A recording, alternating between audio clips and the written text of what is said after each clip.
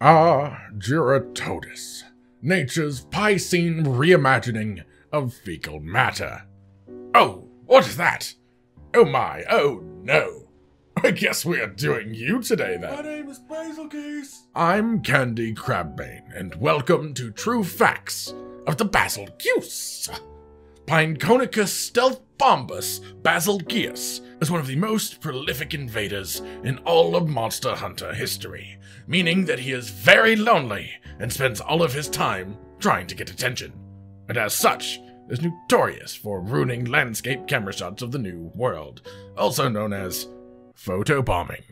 As an invader, the Bazelgeuse has enhanced flying abilities, able to attain high speed for long duration without much effort, much like the ostrich. However, unlike the ostrich, the boot caboose has an organ referred to as a beard that incessantly produces grenade-like scales on both the head and its tail.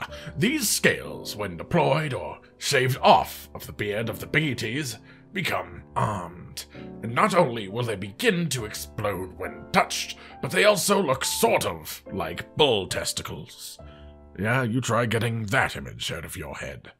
Normally, while the scales are attached to their chin-based umbilical cords, they are harmless, and you could even hold one without any danger, because I know you really want to hold it, you kinky, curious little human being. However, when the Bazelgeuse gets upset either due to pain or simply hearing bad news... Oh, I'm sorry, sir, but the Coral Highlands Cafe does not serve Aptonoth meat. No! It takes advantage of a special organ that it has to shoot fire, called a flame sac, and heats up its own blood, making the scales of the Boogie Zeus prime preemptively and detach already beginning to explode. The scientific explanation of this process is relatively simple. Vibration of molecules creates heat, essentially replacing the need to rub the scales on a larger scale by touching them a hell of a lot more on the microscopic scale. In layman's terms, when the Bazelgeuse is angry enough, it will vigorously rub its testicle-shaped scales with pure energy, causing them to explode. If you wish to avoid imminent death to a bat elk moose, the only tool you need to carry is your own poop. What? Most people use poop from other monsters rather than human poop? Well, that's just inefficient. Why chase something down when you yourself produce it in buckets? Well, in toilets these days, but you really... Sorry. Hairball. The Bazelgeuse has enhanced hearing, which allows it to hear a hunter attempting to have fun within 30 kilometers. Oh look, there he goes to stop the fun.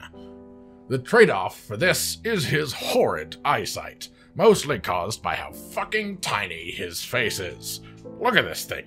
Imagine if humans had faces that only took up the space of your nose and mouth, and you might understand the life of a baggage leaf.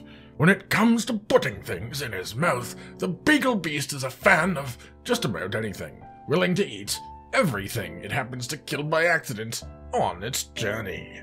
Really, watch him hunt. He can hear fighting from miles away, but when it comes to within 5 feet of him, he might as well be a fish in a very, very dark room, or a dog in a very, very dark room, or a Bazelgeuse in a very, very dark room. Their sight does, in fact, not get better when it gets dark. What else is dark is the bridal bee's recreational activities, with his favorite hobby being dynamite fishing. Don't worry, folks, he throws them back in. The natural predator of the Babel Fleece, as with most monsters, is the Blue Prince, Doo-Doo Gamer. All it takes is one strong fireball to the anus of the Bazelgeuse, and it will retreat to its nest. What he doesn't know, however, is that the Dodo Gamma has infected him with a parasitic rock creature that will eat him alive in his sleep, while also cooking him to a nice medium rare. This leaves the Dodo Gamma at a spot at the top of the Monster Hunter food chain and ends the cycle of life for the Bazelgeuse. I'm Candy Crabbane, and until next time, ladies and gentlemen, stay sweet.